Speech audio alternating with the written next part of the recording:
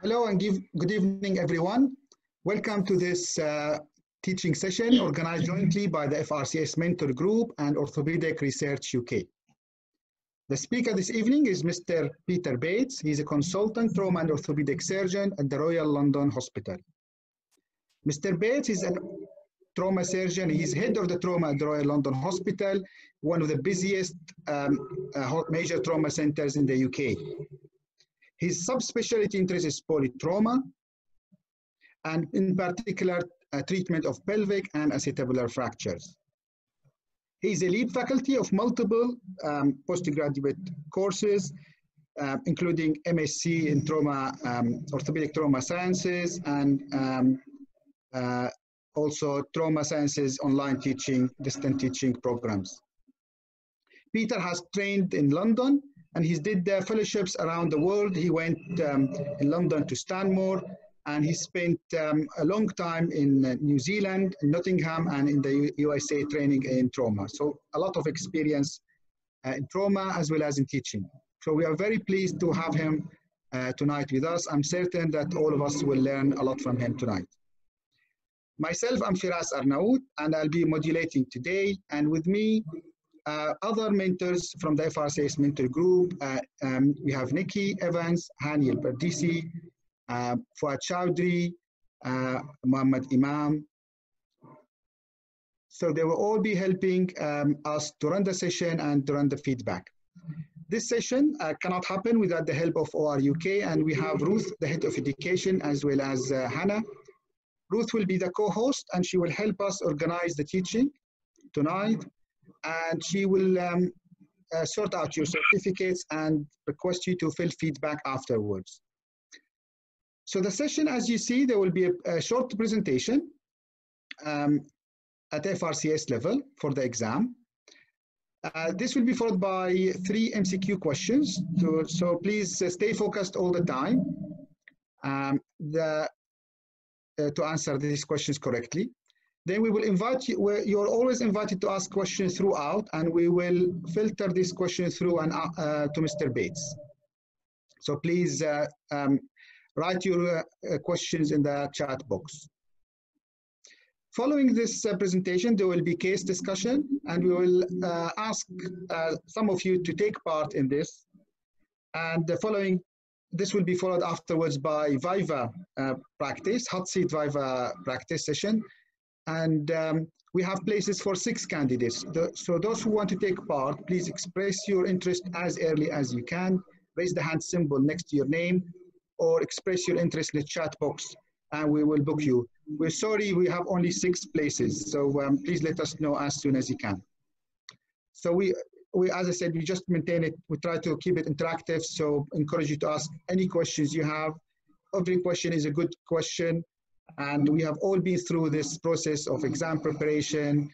We know Viva practice could feel intimidating, but be assured that you are, we all been in a new situation. We all support you and understand how you feel. And if you miss any part of the presentation, don't worry, it will be on the YouTube channel of the FRCS Mentor Group, as well as on OR UK website within a few days. So without further ado, I'll leave you with Mr. Bates.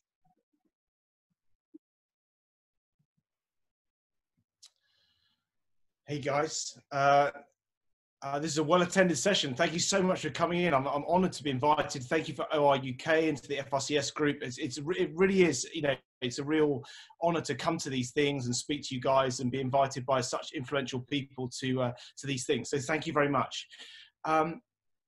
I'm talking about polytrauma. Polytrauma is one of those difficult things because in most surgical rotations, most orthopedic rotations, you don't get to see much polytrauma unless you sit for a length of time in a major trauma center. But even if you're in a major trauma center for just 6 months, you don't necessarily see that much polytrauma in terms of you managing it, if you see what I mean. So you might see it at the trauma meeting, but you don't necessarily like feel it in the midst of it, you kind of thing. So I think it's still something that particularly amongst trainees, there's quite a lot of misunderstanding, and you're not quite sure what you should be thinking and things like that. So and the thought processes are complicated.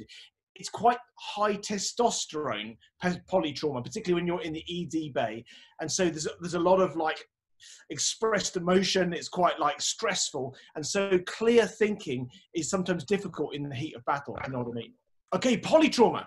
Orthopedic. This is about orthopedic decision making, really. This is polytrauma generally starts in the ED bay with a lot of people doing stuff, and you as the orthopedic surgeon are like standing back maybe, or maybe you're in the thick of it, maybe you're putting a chest drain in, or maybe taking some blood, or whatever it is you're doing, you're secretly thinking, what on earth am I going to do with his orthopedic injuries? You don't even know what all the injuries are yet. You've been told he's got a wobbly leg and his foot's hanging off and he's got a wrist fracture and it looks like he's got some ribs or something and it's been a bad injury. But that's kind of all you know. And no one else gives a crap about the fractures. Everyone else is worried about A, B, and C, or they're worried about what the gas is or when's the next slot in CT and things like that. But actually what you're thinking about is, what am I going to do with his orthopedic injuries? And of course, we have this additional sense, don't we, of your spectrum of physiological status, with stable being at this end and extremists being at this end, and like borderline people or unstable people somewhere in the middle.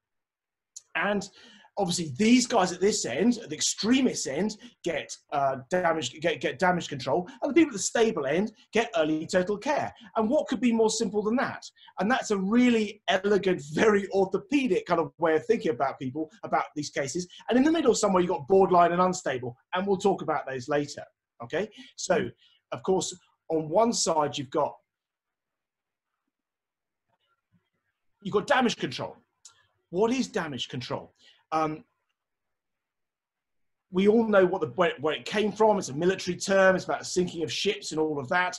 But in orthopedics, it's basically not doing big interventional stuff. It's about putting on external fixators or putting people in traction and not doing nailing of femur or nailing of tibia or like 5-hour operation. That's what damage control is in the orthopedic setting. And it's very odd, this. It kind of keeps clicking off.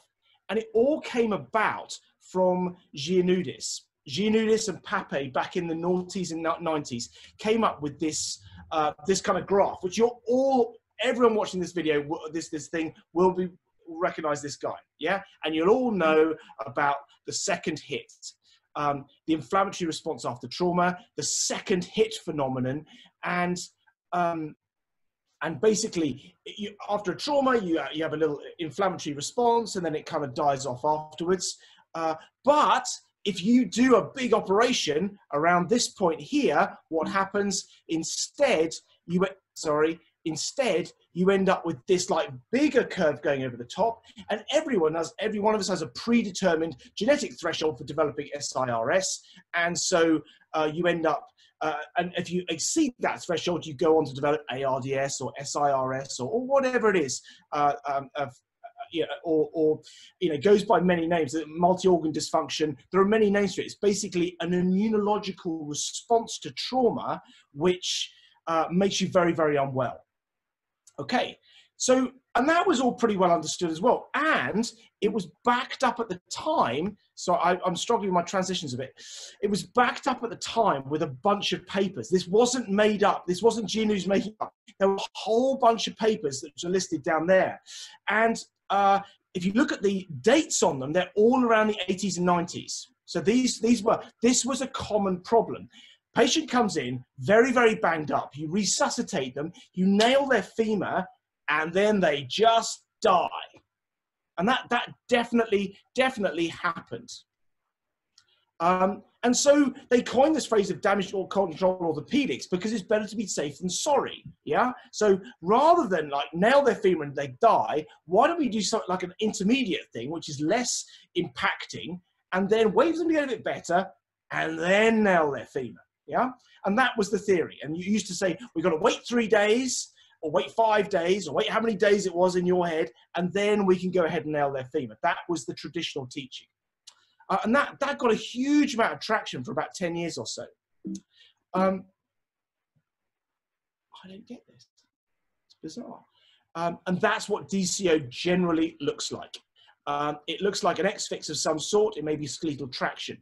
But at the same time as all of that, there were other studies around, look at them, around the same time, around the same era, that were basically saying, not the opposite, but basically saying that if you take all patients and you nail all of those early within 24 hours, yeah, you get a femoral nail into them early within 24 hours, you have reduced ARDS, reduced facet embolism syndrome, length of ICC, all the rest, all that good stuff.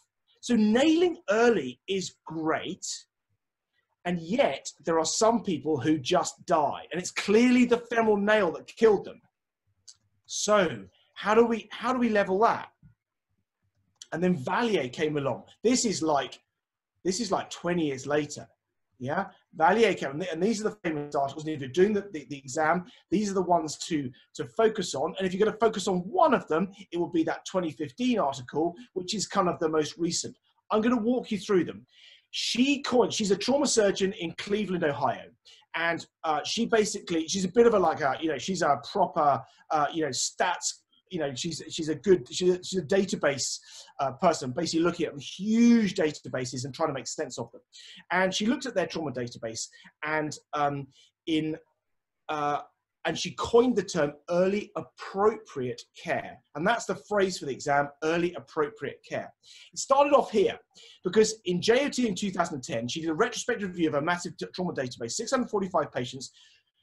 And what she worked out, because up until then, everyone had been fixated on femur fractures. It's all about nailing the femur. It's nailing the femur now, good, or nailing the, it was all about the femur. But she was the first person to say, actually, maybe it's a bit more than a femur. Maybe pelvis and acetabulum are in this as well. So she looked at that, and she showed exactly the same thing as Larry Bone and all those other guys had shown 20 years previously, that not only is fixing the femur in the first 24 hours good, fixing the pelvis and acetabulum in the first 24 hours is also good in terms of your outcomes. Corrected for ISS and age. So it's pelvis and acetabulum suddenly in the mix as well. Then she mixed it up even further. Like 3 years later, she produced this one, bigger cohort of patients, still retrospective, bigger cohort of patients, all of them ISS over 18, but corrected for ISS, so they're kind of, and for age, so that they're equivalent groups. Now it was pelvis and spine fractures. Femur, pelvis, and spine fractures. What people have come to talk about axial fractures, like spine, that's not neck, that's kind of thoracolumbar, and pelvis and femur. And again, same thing, definitive treatment, 24 hours, clearly better when corrected for ISS and age.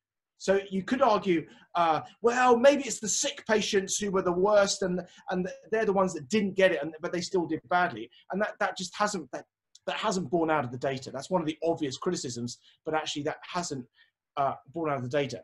Another one, same year, much bigger series, 1,400 patients, all retrospective still. Again, femur, pelvis, and spine. This time she's changed the figure though. It's now 48 hours. Again, proved the same thing. This is when she starts talking about lactate less than 4 within 8 hours. We're starting to talk about lactate a bit more, and we're trying to get it, and that's within 8 hours. So if you can get the lactate down by below 4 within 8 hours, then they do better with early treatment. But only if you can get it down within 8 hours. Yeah. So people who take ages to resuscitate, they're not in this algorithm. What about chest injuries? Traditionally, we've all been obsessed about chest injuries. So if you have a bad chest, so you've got bilateral femur fractures, but you've also got a bad chest. Now what? What does the chest do? Because traditionally we said, bad chest. Oh yeah, that makes them more susceptible to things. We better do damage control. But actually what she showed was that yes, if you have a bad chest injury, yes, you do have more pulmonary complications down the line and more ARDS as well. But damage control didn't improve that. Early surgery still had fewer complications, even if you had a bad chest injury. So chest injury is kind of out of the mix now. 2015. This is probably the article that most people are quoting nowadays. This is her most recent foray into this, because it's smaller numbers, you'll notice, but it's prospective. She's basically taken her algorithm, and now it's going forwards rather than backwards. She's run it prospectively and see what goes on. This is the one everyone was basically waiting for her to test her own algorithm prospectively. And definitive treatment in 36 hours of injury, provided the lactate's less than 4, within 8 hours, same thing. So and basically it's half the complication rate, if you manage to get them done. What you might be asking in your head, why didn't she get more than why weren't half of them, why weren't the group who didn't get surgery in that time, why didn't they get the surgery? And the answer is, she always, I've seen her answer this question. She says, it's just because either there wasn't time or the surgeons chose not to do that. For example, maybe they said, I'll wait till morning, or I'll do that tomorrow on my list, or something along those lines. The surgeons chose not to do that, was the reason usually. So those are the articles that I would be quoting if I was taking an exam, and the 2015 one is the one that's the most commonly quoted. However, and this is important too, if you're really going to ace this one, it's important to say that not everyone loves Vallier's work. Not everyone loves it. And Pape, because Pape and Junudis were like, doing their stuff together. And Pape is really unimpressed. He's a German guy, works out of Hanover, super famous, quite an old guy, but super famous on the trauma side. He is not bought into this at all. And he thinks this is a real step backwards. And he's still, very much into the trauma scene. He feels her model, which is based on lactate and a little bit on pH, is way too simplistic just to use acid base. And he feels that she's also overplayed the downsides of damage control. He feels that, damage control is done well, X-fixes, etc., done well, actually the morbidity is very low. And that's something he puts very strongly in his article. And one thing is true, and now, guys, it's really important you understand this. So I am a follower of much more of the Vallier school of thought than I am of the Pape. But one thing is definitely true. Lactate is good for that ED setting, that early first 24 hours. Once you're out of the 24-hour setting, lactate becomes just one number in a much bigger picture of temperature, clotting, sepsis, ICP. There are loads of factors all coming in, all playing into it. Blood pressure, how responsive you are to fluids, etc., etc. So once you're into ITU, lactate becomes much less of a sharp tool. And so it's wrong to use lactate to flow through like for 48 hours and to keep going and going and going with lactate. All right. And that's why Vallier says you've got to get the lactate down below 4 within 8 hours, because after that 8, 12, 24-hour mark, lactate is less useful as a predictor. And that's important. If you're going to really nail this topic, that's an important thing to come out. All right. Sorry, struggling with this a bit. X-fix, particularly for a femur, is not a free lunch. And I think that's also an important thing to understand. It prolongs your surgical episode considerably. It slows down your rehab. And there are lots of things that X-fixes don't do particularly well. It also impacts your definitive treatment. So you can have X-fix pin site infections or pore reduction, keeping the legs short for too long period and then making the femoral nail harder. It often makes your femoral nail a more difficult femoral nail rather than an easy one, unless it's been absolutely anatomically reduced and none of the pin sites pus out. So damage control is not benign. I'm not saying it's terrible, but it's not benign.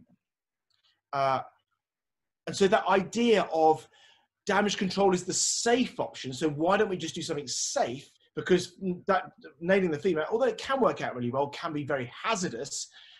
That's also, it's got to be a nuanced, balanced argument there. There is something other than X-fix. You can do traction. So this has been looked at. It's a while ago now. Bossy's group he was in North Carolina then, I think, looked at something other than it. So they looked at traction instead of X-fix. So they looked at skeletal traction versus X-fix in the initial temporization of femoral shaft fractures. Weirdly, actually, their study, although it wasn't significant, it showed a slight advantage to traction over X-fix. So because it had lower complication rates. So I think most people now are thinking that damage control can look like skeletal traction. So that's damage control. I want to just take you down. What about this borderline business? What about this middle ground? What's going on there? Because you've got early total care on one side, damage control on the other. And so what pushes you towards damage control? And traditionally, we've looked at a number of things. Just ignoring lactate for a second, you know, abnormal parameters, pulse, pH, that kind of thing. Bilateral femur fractures was always something traditionally that we were, oh, well, that's dangerous. That, you know, the patient might die. Thoracic trauma, chest injuries, high ISS. High ISS, geriatric trauma, high ICP, open fractures. There was always, and you can see that after a while, I mean, every multi-trauma patient almost always has one or two of those things. So there's a danger if you take too much notice of these, like these kind of tagline, like all bilateral femur fractures, there's a danger of DCO becoming default option. You go, well, we'll just do default because they've got a very low pH, or because they've got a high ACP, or because, you see what I mean? But the thing that has changed is this: resuscitation is not what it was. Remember, I showed you those articles, they're all back in the 1980s and 90s. At that point, this is what resuscitation used to look like. It was basically a bit of blood if you're lucky, but mainly it was normal saline or Ringer's lactate. That was the crux of you know, that was the sort of the nuts and bolts of resuscitation. It was all about restoring volume. It was all about, you know, bring people's volume up, more saline. And actually, nowadays, it's totally different. Modern resuscitation is much more about restoring clotting. We've got binders. We've got massive transfusion protocols. We're giving tranexamic acid early. We're doing Rotems to sort out people's clotting. We are aiming for a system. We're not bringing systolic blood pressure up too rapidly because we might blow off a clot. Early CT. CT's right next door to the resus bay. We've got that thing in the bottom right you see is a level 1 transducer or a Belmont machine. These are things which can pump huge volumes of fluid into a patient very, very quickly. You know, and so actually, which gives you a lot of confidence, for example, to go to the CT scanner, because now you know that even if they crash, you can still pump blood in very quickly. Blood products, not just blood, but you know, FFP, cryo, and platelets. And in the middle there is a protocol. Life is so much more protocoled nowadays. Modern resuscitation, there's not a huge amount of cerebral thinking that goes in, because everybody knows what comes next. It's a not automaton process, but modern resuscitation is heavily protocolized, and it's it is much more.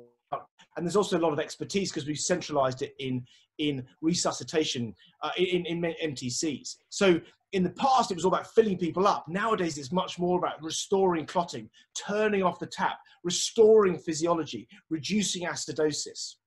Radically different way of resuscitating people nowadays. So if I take you back to this graph of Giannoulis's, you've got your second hit of surgery, but what people didn't really describe at this time was doing a second hit when the patient is not fully resuscitated. That's a really important point. Doing a big operation on someone who is not fully resuscitated is highly immunogenic. That really gets your immune system pissed, because basically the immune system is trying to get its head around being hypotensive, and then you're doing something to it which makes it even more hypotensive, and that is what can bring about your SIRS. The theory goes, if you resuscitate people effectively, that's the bringing down the lactate thing, you make them able to tolerate that second hit. And this comes back, you know, this is actually not a new concept. So Blow is the first person who talked about lactate, had 50 versus 20% complication rate. If their ISS was, if their lactate was less than 2.5 at the time of nailing, they did very much better. In fact, you know, the complication rate was more than halved. So the idea of lactate being a predictor in this 24-hour period is nothing new.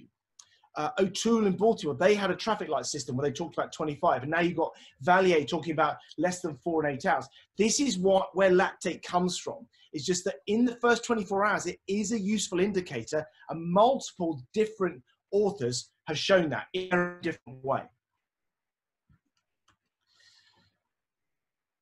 So when you're resuscitating, so when you go back to this diagram, it's all about resuscitating people from their extremist state to their stable state. That's the mistake. That's the problem with this diagram, is that you're assuming that it's a static thing, but it's not. It's a dynamic picture. You're taking someone who's an extremist, you're resuscitating them such that they're now a stable patient, and now they should be good for early total care.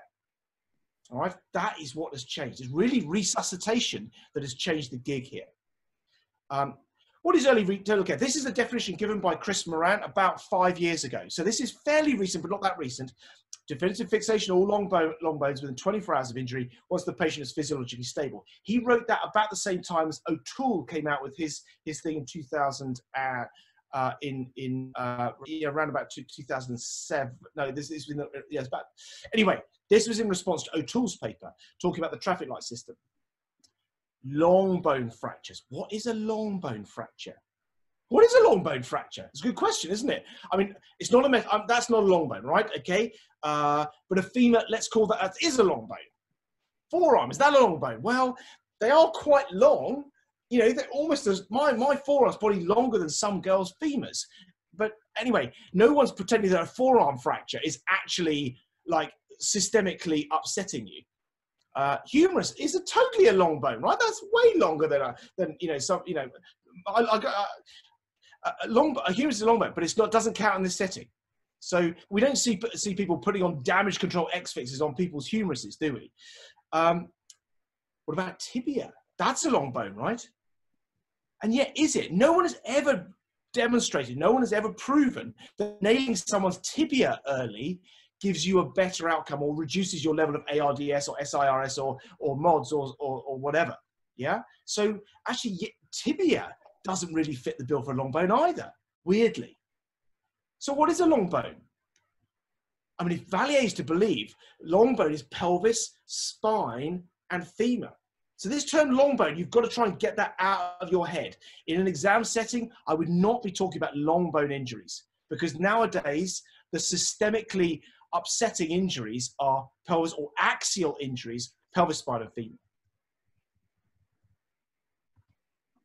And so early appropriate care is fixation of pelvis, spine, and femur. Oh, there's one more as well.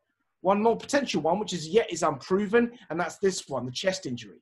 Where does chest injury sit in that? We don't know yet, because we've got a randomized controlled trial, one that has concluded in Canada recently, which was equivocal. We've got the ORIF trial, which we're in the middle of right now, which is the UK version of that, a randomized controlled trial looking at fix versus no fix of rib fractures. We don't know whether fixing people's rib fractures improves quality, improves outcome, but it may turn out to be that that's yet another axial fracture and could be added to that list. But at the moment, it is femur, pelvis, and spine as the things to go for early. And I'll take you back to this. What about this identifying the borderline patient? Well, let's look at those. Let's look at those. Abnormal parameters, pulse, pH, lactate. Those are all correctable. Remember, it's 36 hours. You could do a lot in 36 hours. You could really resuscitate the hell out of someone in 36 hours. You put their femur on traction, and you just wait until, and you just wait until they're ready. So those are correctable items. Open fractures, thoracic trauma. Actually, if anything, that increases the urgency. We need to get them quickly before we develop complications from those other things. High ISS, geriatric trauma, same principles. If you can bring the lactate down within 8 hours, you're good to go. Same with bilateral femur fractures. Fix, but cautiously fix. Now, I'm being a little bit aggressive with this, because I'm making out that, if the lactate's down there, you're good to go and you can close your eyes and you can go ahead and nail that femur. And that isn't quite true, because actually, if you've got bilateral femurs, you can nail the first one. You want to be seeing at that stage how their lactate's going. If the lactate is rising, you probably want to stop. So often you can have a bit of early total care or early appropriate care and a little bit of damage control as well. Maybe I'll put that one on traction overnight. High ICP. This is the one that kills us as orthopedics, because often the neurosurgeons will not let us go to theatre because their ICP is high. And so even though their lactate may be low, and always been low, you still can't take them to the theatre to nail their femur because that will raise their ICP. So actually, in our hospital, the thing that stops us going more often than not is not high lactate, it's high ICP. So to conclude, stable patients get early definitive care, and that's fine, and no one's going to argue with that.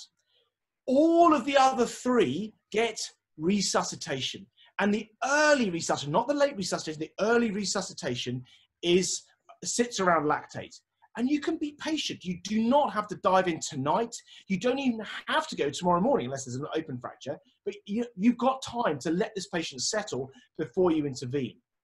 Some fractures, some patients will end up, therefore, after you've sorted them out, they may end up in early definitive treatment, in which case you're still in that great beneficial zone. You prioritize the injuries. So femur, pelvis, spine go first, and then other things go second. What's the appropriate bit then? What is this early appropriate care? And here it is.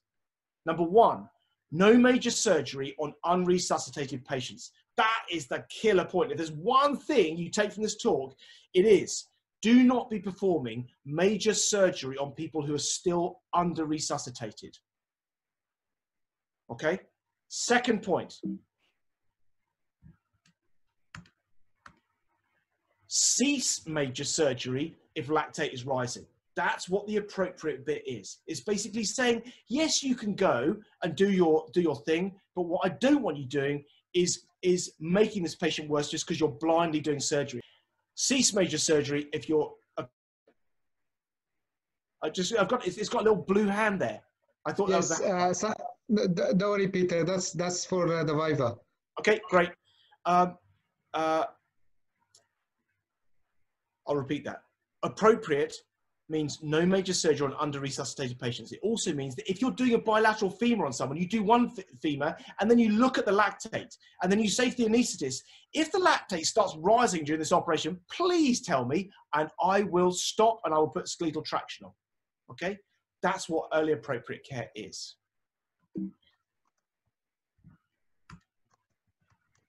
So in summary, damage control orthopedics is not plan A.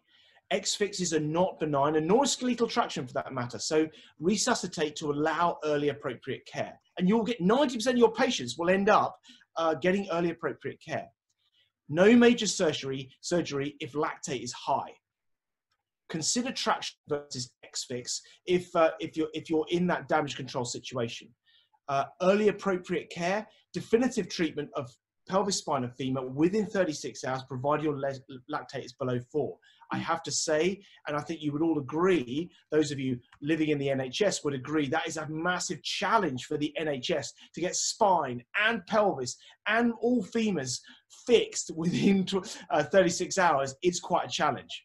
And that's something I'm making out this is the gold standard. We do not achieve that in our hospital every single time. And I don't want to pretend that we do, because it's difficult. You know, we don't really have the resources for that necessarily. All right.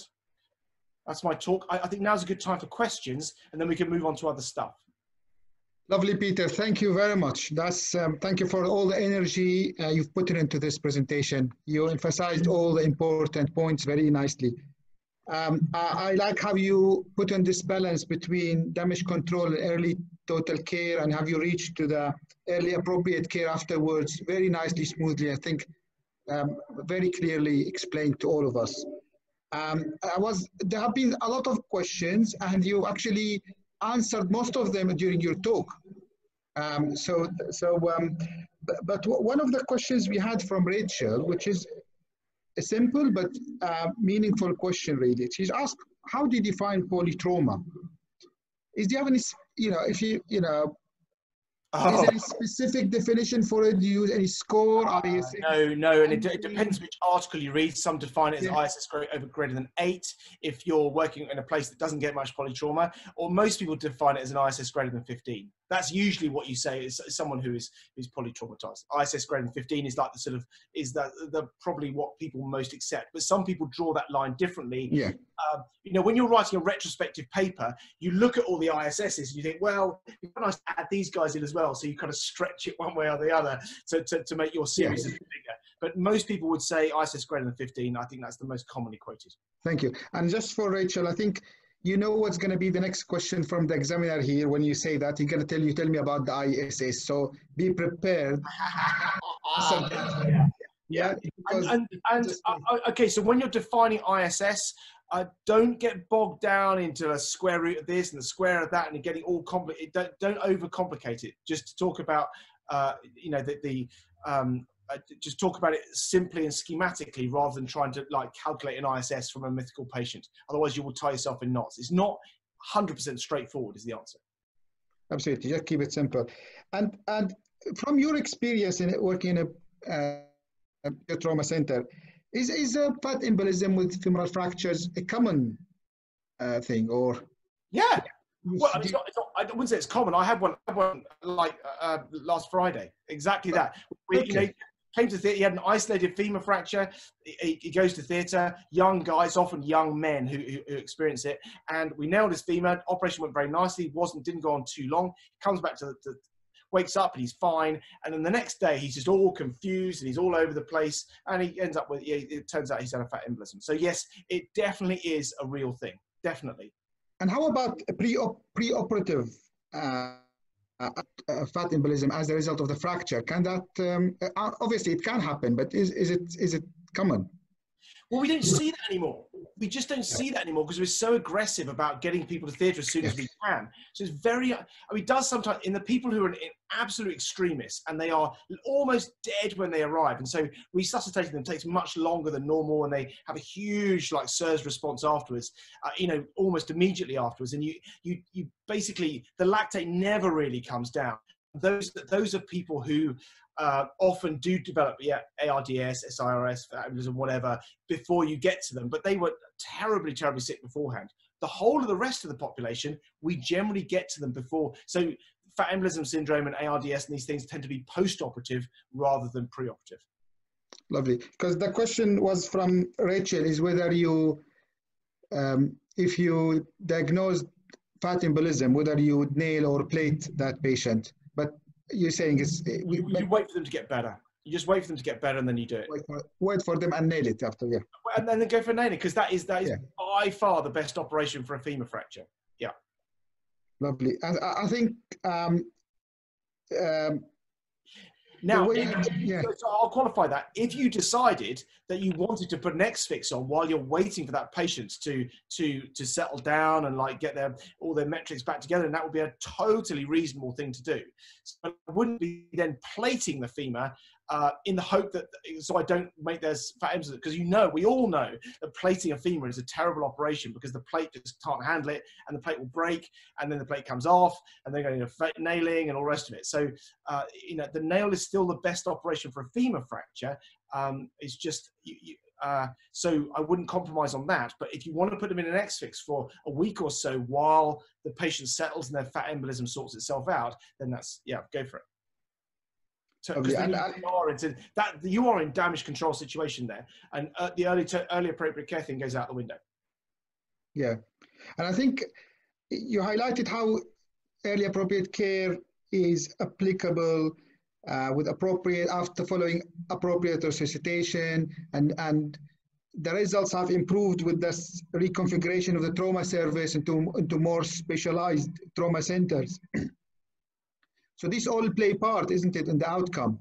And expertise is a huge thing. So by bringing all these major injuries into major trauma centers, it's hugely changed the outcome.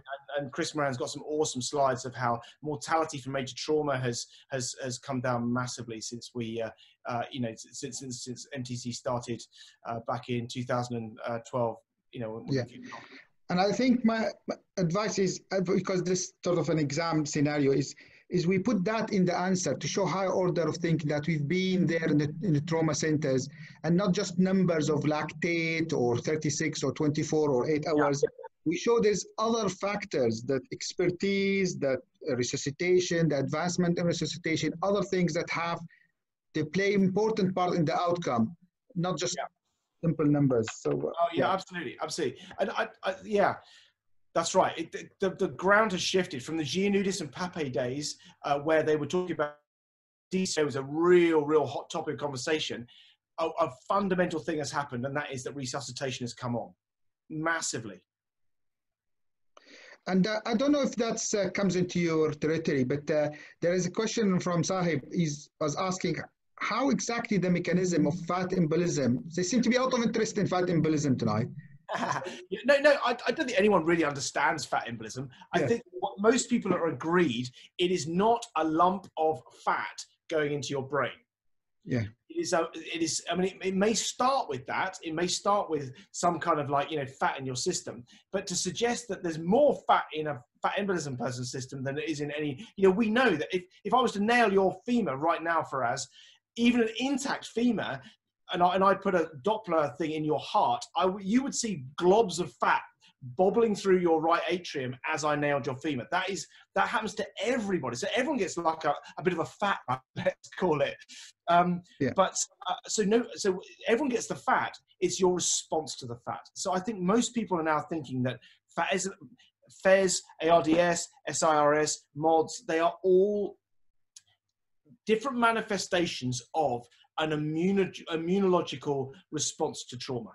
Yeah, so it could be, as you said, it's probably, as you said, we don't know exactly the pathophysiology behind this. It could be inflammatory response. Yeah, contributes. Exactly. So I mean, it's some kind of, it's massive release of interleukins into your system. So rather than acting in a paracrine level, like, locally cell, they're acting on a systemic level, which makes all cells in that area go crazy. And then that makes sense. It's not a lump of it's not the lump of fat that has went through that circulation and blocked the lungs. A lump of fat stuck in your brain that's causing the problem. That's right. And just one more question is while you're waiting for a patient with a femoral fracture with fat embolism to be fit for surgery, do you put them in traction or exfix them? So someone who's had a fat embolism and they're waiting for surgery. Yeah. I think which is rare, isn't it? You said it's rare. I think some people would say dealer's choice. Putting someone on traction for more than 2 or 3 days is really problematic. I mean, we've all seen that in our own practice. It's not a great thing. It's very difficult to nurse someone in traction. An X-fix is a much better solution. If you think that they're going to be better tomorrow, so you're waiting for them to just to come fit, or you're waiting for this to crop up, then you can put them in traction. But I think if you're expecting like a 3 or 4 day wait till surgery, then putting them in an X-fix is a very reasonable thing to do. Lovely. Thank you very much, Peter. We really appreciate your input. Yeah. I guess that talk very much feels like I'm dissing the X-fix, and I'm like, God, you don't want to put these X-fixes, they're all terrible. There's definitely a role for X-fixes. I still put X-fixes on femurs in very sick patients, but it's usually the very, very extremist people, or the people with head injuries, or the people, as you say, who have had something weird going on, and for some reason there's going to be a delay to fixing their femur for whatever reason. And I think just for exam purposes, whenever you present it with these questions, guys, it is a changing situation. We always continuously monitoring the patient condition, intraoperatively, postoperatively. So if you take a decision and you find the patient is not fit, you could always fix one limb and fix the other. You always continuously, next day you are monitoring the patient, if they are better or slightly better, you could X-fix and until they stabilize even more. So just show them that you're monitoring the patient continuously, and don't just make one decision and stick to it. You'll have to change your decisions several times maybe before you reach the final operation. Good. So now we will move on to the MCQ questions. There are 3 questions. If Ruth can kindly share them.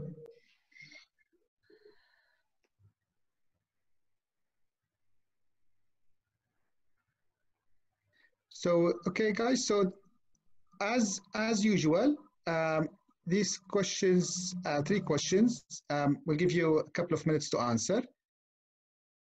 I hope you can all see them. And just to remind everyone, it's anonymised, so please do have a go at answering the questions. No one will be able to see your answers. Yeah, thank you for that reminder, Ruth. Yeah, anonymized, so please, every single one of you attempt. It just gives you an idea of where you are in terms of your exam preparation, and it's very helpful for you to make sense of the answers afterwards. And Mr. Bates will take us through this in another minute. So please, may I ask everyone to.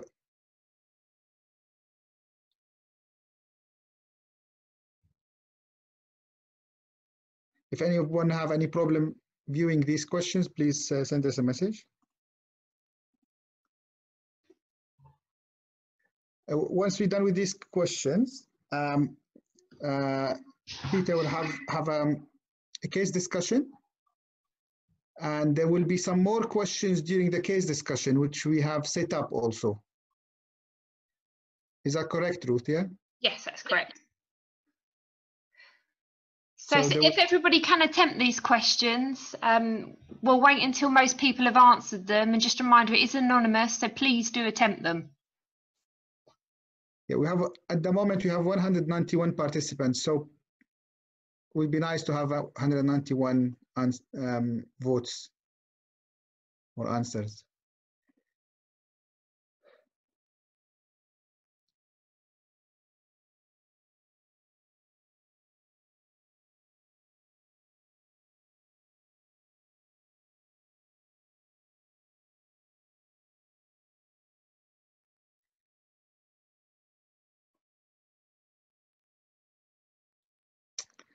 So case discussion after this, and then will be Viva. The Viva session is not recorded, obviously, as usual. And we have already picked the candidates for the Viva. So thanks everyone who raised their hand, and sorry if anyone didn't have the opportunity.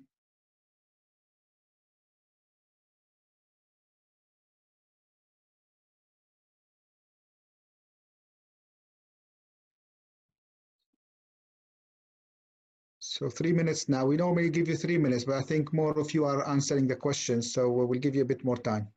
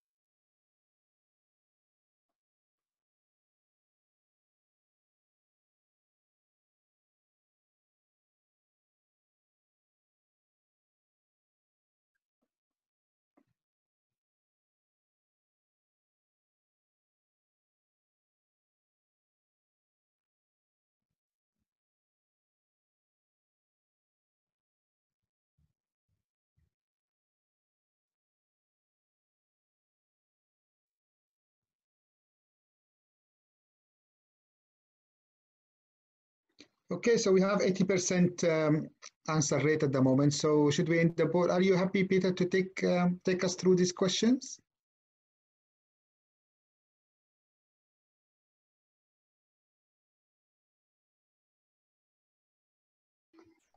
Thank you. Peter, hang on. I think you've unmuted yourself. You've muted yourself, sorry. Right. Okay. All right, Peter. Elementary. Good. So the top three are all definitions of massive hemorrhage, and the bottom one is just something made up. Basically, you calculate massive hemorrhage on how much blood you think they've lost, not on how many products you've given them. And that's why that last one is incorrect. Next one is 26-year-old guy. a rising ED after an RTA, bleeding from open wound on the right calf. So he's shocked, isn't he? P24, blood pressure 83/50. He's got cold peripheries. He's got a right tibia fracture, which is open, isn't it? Because he's bleeding from an open wound on his right calf. Femur, multiple rib fractures. He's pretty banged up, which is not a first line action. Pressure to the leg. He's bleeding from his leg. What do we do with bleeding? We press on it, don't we? You can put tourniquets on in the field, but that is very much an out of hospital thing. If you've got a long way to come and someone has literally got an arterial bleeder that's hosing out and you haven't got someone to press on it. That's you know, tourniquet is pretty niche, honestly. IV antibiotics, that is actually emergent care now. You know, new BOST guidelines, IV antibiotics need to get in there within 3 hours, but ideally with it, you know, it's going to be within an hour soon. So IV antibiotics, they're part of the emergent setting. Tranexamic, same. Early first hours, want those in. ABGs, everyone wants to know what that lactate is. That the ABG really tells you what their systemic state is. So that the anaesthetist wants that straight away. And if they're shocked, that you are starting a massive transfusion protocol. ROTEM, the reason why that is wrong is because actually ROTEM is not a great thing for when a patient comes in. You don't care what their clotting is. You're about to throw paquet into them, and you're going to do that whatever happens. So whatever their clotting is at the start doesn't really matter. You're going to throw paquet into them, and then after paquet's gone in, you'd like to know what their clotting's doing. So ROTEM is something you do like into the resuscitation, almost as phase 2 rather than at phase 1. Next one is damage control orthopedics and systemic inflammatory response. So what was the right answer there? Early definitive skeletal, sorry, all of those are true except early definitive skeletal fixation within 36 hours is strongly associated with reduced SIRS and ARDS. This one, in polytrauma patients with chest injuries, damage control is usually preferred. That is not the case anymore. That used to be the case, but as I was saying in my talk, chest injuries now, if anything, a chest injury drives you to do, you know, it drives you to do early appropriate care almost more forcefully. You want to get in there quickly before their chest deteriorates. Because if you leave them and you don't do your damage control, and you don't do your definitive nailing, but you do damage control, what you end up happening with is a patient who now has a really bad chest and they have a broken femur, which you're not sure what to do with. So chest injuries almost drive early appropriate care more than they do previously, and that's why that middle one, patients with chest injuries, is the incorrect answer. Sorry, I got a bit muddled there. No, you're correct. It's a bit confusing the way it's set up. It's set up, yeah.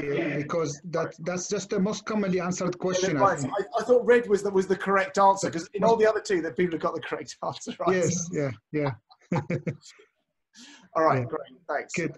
So thank you, guys. Thank you, Peter, for explaining.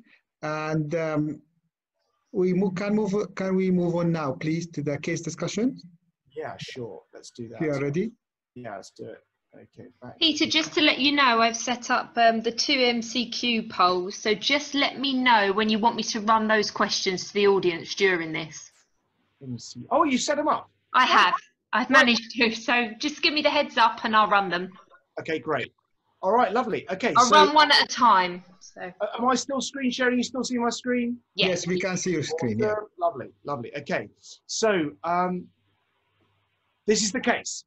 This is the case. We've got a 42-year-old male. Most of you can read it all. It's right there. He's found a long way from his bite. It's obviously a big injury, and he's got a whole load of injuries. I want you just to read those and just get your head around them.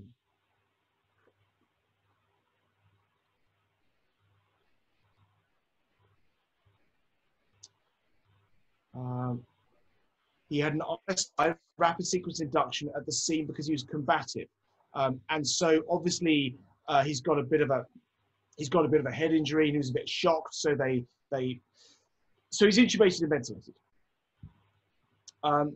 There's bleeding from the groin wound at the scene, but that has now stopped. So he's got this big groin. I'll show you his groin wound in just a second.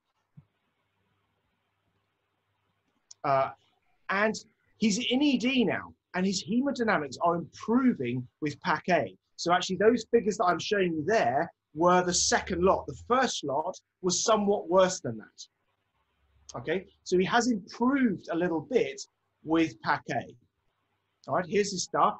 So that on the left of your screen, this is a different patient I got off the internet, because I haven't got a picture of this guy's groin laceration, but that's exactly what it looked like.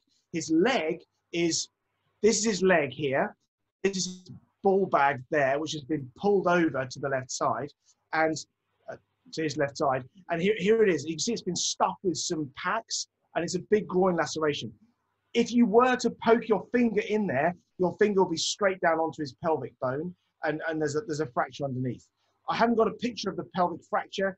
That's his open tibia. The wound's about that long, about 2 or 3 centimeters. Those are his x-rays. He's got his left femur and his right tibia.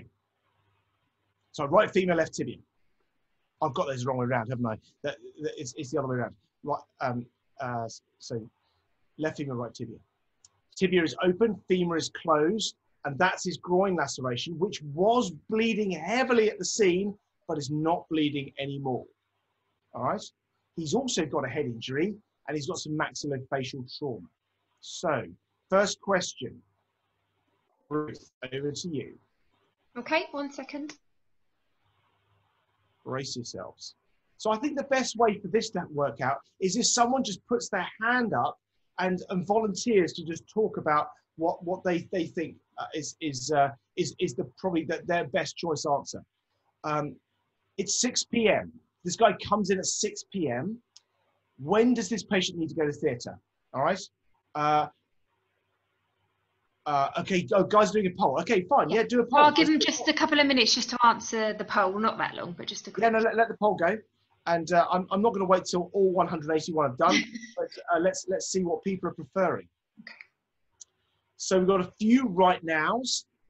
People are liking to wait until the lactate is down and then go. Okay, great. Just another 20 seconds and I'll close it. Not right now, but within a few hours.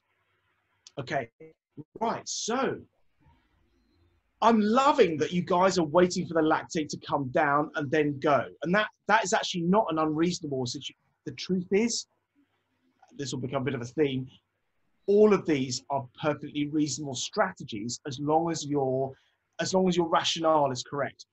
It's okay to take this patient to theatre right now. That's perfectly okay. If you've got a theatre, take them upstairs. That's absolutely fine. What's the downside of taking them to theatre right now? What's the downside of that?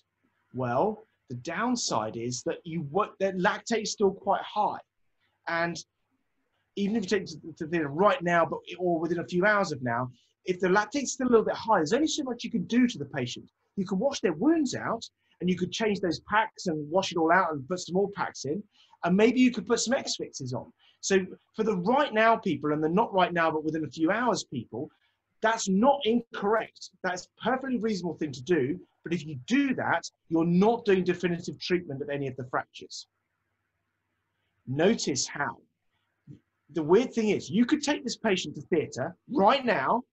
You could put an X-fix on the femur. You could put an X-fix on the femur, and indeed on the tibia. And then you could bring them back, then go back to the ITU. They could then come back again into the to theatre within 36 hours, have all those X-fixes taken off, and have femoral nails put up. Have a femoral nail put up, have the pelvis fixed, and if they had a spine injury, they could have the spine done. So it could still be early appropriate care, and yet you either put traction on, you put X-fixes on. You with me? So just because something's early appropriate care doesn't mean it has to happen tonight. It can still happen tomorrow and still be early appropriate care. Tomorrow morning will be fine. Not many of you are liking that, but actually at the Royal London Hospital, that's often what happens. Patients come in like this and they end up, and we see them at 6, we go, okay, let's resusc them overnight, leave the binder on, and tomorrow we'll line them up to have all this fixed up. Because he's not traumatically bleeding. Within the next 24 hours, agree, well, probably that's the only one that I probably would go against, just because he's got a big open wound in his and so the latest BOSE guidelines for open fractures is that they should ideally be going to theatre within 12 hours. And so choosing something that's 24 is a little bit outside of your BOSE guidelines on that one for open fractures. So I probably wouldn't have gone with that one. Wait until lactate's down there and then go. That's fine also, but only up to a point. So the red guy is the most common. That's totally fine. And that's actually the same as tomorrow morning will be fine. Those two are basically the same thing, because tomorrow morning the lactate will be down and then you're fine to go and do early definitive. So my preferred answers for me are tomorrow AM will be fine, or wait till the lactate comes down. But the right now people are not wrong. You're just going down a slightly more aggressive damage control route, but you can still do early appropriate care even if you put them on traction. So that's my take on that one. Try the next one.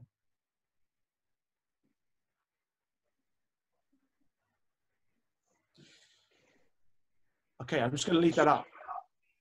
The patient goes to theatre for non-orthopaedic reasons. So that's either a bolt get put in their head, or the general surgeons decided they want to do a laparotomy for whatever reason, or they had an ischemic leg. Something happened that was non-orthopaedic, which forced the patient to go. So they're now in theatre that night.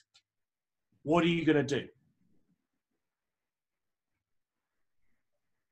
They're in theatre and they're saying, come on, Mr. Orthopod, what do you want to do?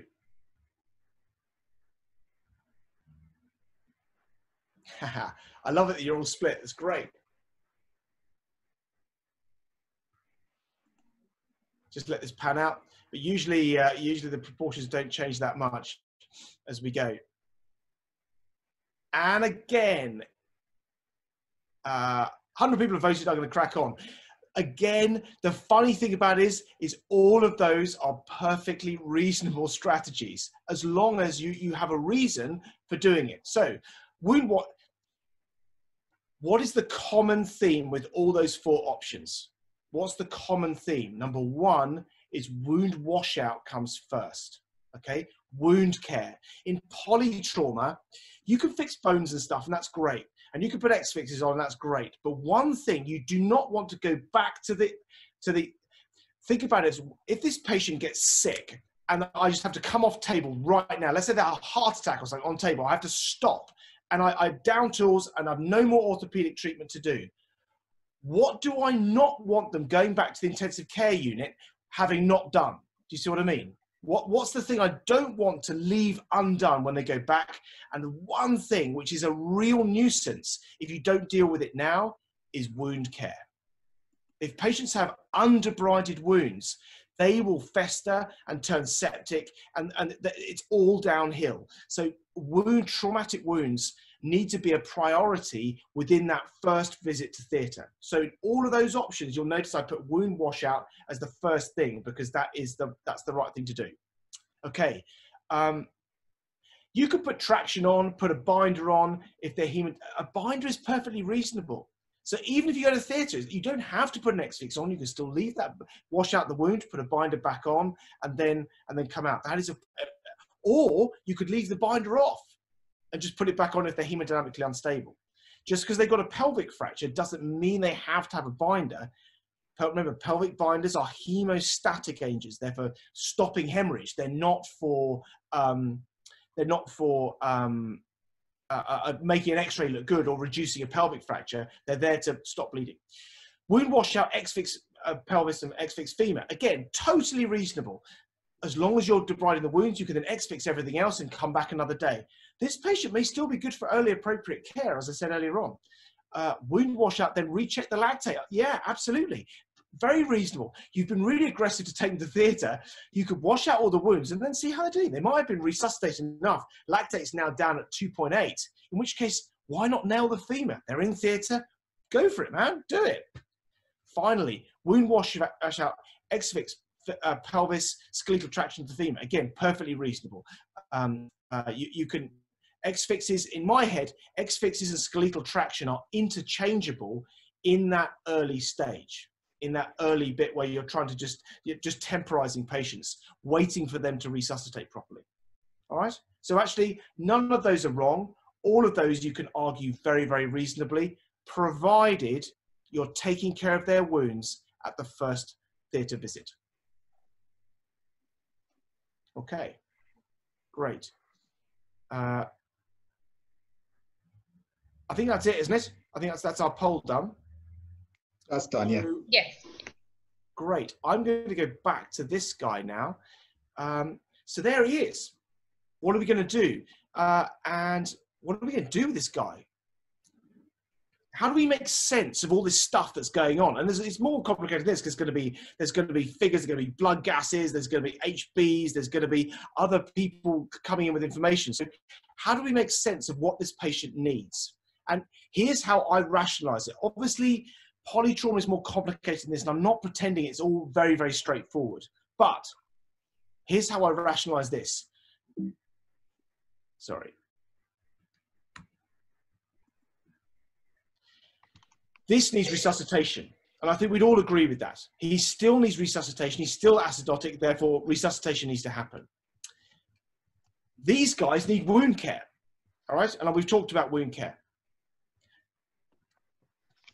These three need their bones stabilizing. Yeah, the femur needs a femoral nail, tibia needs a tibial nail, or it may be an X-fix because it's open, depending on how you want to play it. And the pelvis needs fixing as well. And finally, you've got max fax, and you've got a head injury, and you've got your open tibia. And those need communication with other specialties. Notice I've left open tibias with comms, because that needs more than plastics. It needs also, it needs plastics as well. Yeah. So whenever you see an open fracture, do not forget to say the word plastic surgeons. Yeah. And it should, nowadays, it's plastics consultant, it's senior plastic surgeon, post-CCT plastic surgeon. All right. So, and how do you order those? Pretty much in the order I've done them. Resuscitation comes first. Absolutely comes first.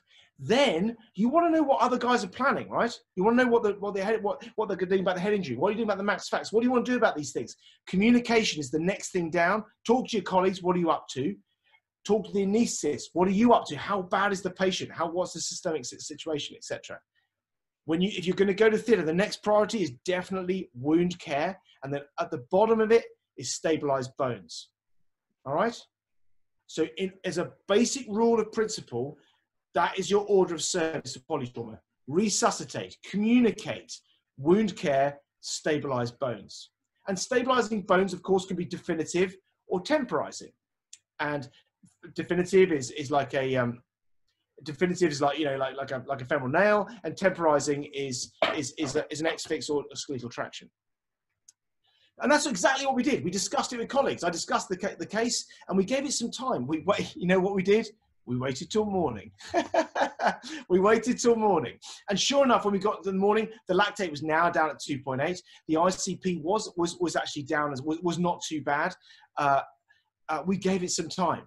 And now it's time for wound care. It's 10 hours. It's time to get in there and do something now, because the lactate's down and we can move. So we go to theatre. The lactate hovers, nothing changes very much. And I decided because it was it was the easiest thing to do. The tibia was wobbling around. We debrided the wound. The lactate was good, and so I thought I would nail the tibia. So we did that. So we did a tibial nail. The femur and tibia were actually on the same side. We then did a retrograde femoral nail, and that was all good. And patient ends up doing well, recovered well, all good. Actually, it turned out that the laceration on the pelvis was nothing too serious, and actually it was an LC1 which just needed an SI screw, and we did that a few days later, and we closed up all the wounds at the same time. So what I've given you there is quite a nice, soft, easy polytrauma. Yeah, nice, nothing too difficult, nothing too complicated. But what happens with polytrauma, so that's a true case. Now, you're going to be thinking, yeah, but what if? Yeah? But yeah, okay, that's that. But what if, for example, there was a big chest injury? What if there was a major head injury? What if that subarachnoid, what if the ICP had been 23, not 13? What if there had been blood pouring out of that guy's pelvis, like pouring out, and you pack it, and it's leaking around the packs, and he's hemodynamically unstable, and it's still he's packing. You know, what would you do in that situation? How does that change what you would do here? So let's walk through those. Okay, patient's got a big chest injury. How would that change what I did? Honestly, that wouldn't change that situation. I would do exactly the same. It wouldn't come into the reckoning. Now, what it might do if he's got a really bad chest injury is it might make the lactate a little bit higher or harder to get down, in which case that, yes, if the lactate stays high, then you do have that drives you towards some kind of damage control situation. But if you can get the lactate down, the chest injury in my head doesn't actually come into it. It is relevant, but it doesn't come into your orthopedic decision-making. Okay, so that's chest injury. And that goes back to that MCQ we had earlier on. And is there evidence for that? Yes, there is. Valier dealt with this in her articles. Valier's dealt with this, and she said, you know, she looked at chest injury, and leaving a chest injury with damage control was worse than early appropriate care with a chest injury. And we know how chest injuries can deteriorate, right? So this a little old lady who stopped, that's her x-ray to begin with. And then literally 2 days later, sorry, man. That's her x-ray when she comes in. That's her x-ray 2 days later. She now can see she's on CPAP. And so she ends up getting a chest fixed. Now, I'm not claiming that rib fractures are things that need to be fixed immediately. What I'm saying is that chest injuries are relevant, but not to your immediate orthopedic decision making at the moment, and that evidence may change. Next, what if there's a major bleed, a major head injury? Well, that often drives you towards damage control. So if I knew that this patient's ICP was 25 or 36 or something, I would actually put X fixes on that femur, because I know that patient's not coming back to theatre for at least 3 or 4 days. I'd either put on skeletal traction or an X fix. Major bleeding needs controlling. So you've got to control the bleed. You're still in C. You haven't even got to communication yet. You're still in resuscitation. You're still level 1. You've got to pack it. You've got to embolize it. You've got to do whatever is required to stop that bleeding. And that may require general surgical access. And so you need your trauma guys there. All right. So other things do change the context, but ultimately orthopedic decision making is 1, 2, 3, 4 in my head.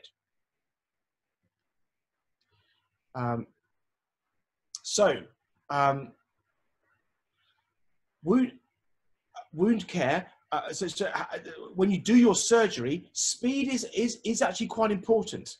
Familiarity is also important, and having 2 teams can be really helpful when you're dealing with polytrauma. When I say speed, I don't mean you're trying to rush the operation. I'm just saying that getting operations done reasonably quickly, not spending 4 hours over a femoral nail, really does help the patient. So doing a femoral nail quickly is important, and familiarity with that, obviously, those two are linked.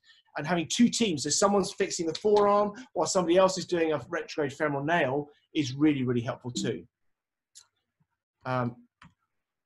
And keeping an eye on the lactate intra-op. So if you're doing some major surgery on someone, warn the anaesthetist. If the lactate keeps creeping up, it starts creeping up, please tell me, and I will stop. And I'll just put them in traction. Okay? Great. So prioritization, in summary, is resuscitation, communication, surgical decision-making about whether to get to ITU, angio, or theatre. That's in the ED. And then you don't have to go to theatre now. You can do, but it limits your options a bit. But you don't have to. Wound care at the first visit, and there are different flavors of DCO. DCO can be put someone in traction for now, and then fix them, and then take them back to theatre in 24, 48 hours. You're still within that early appropriate care window.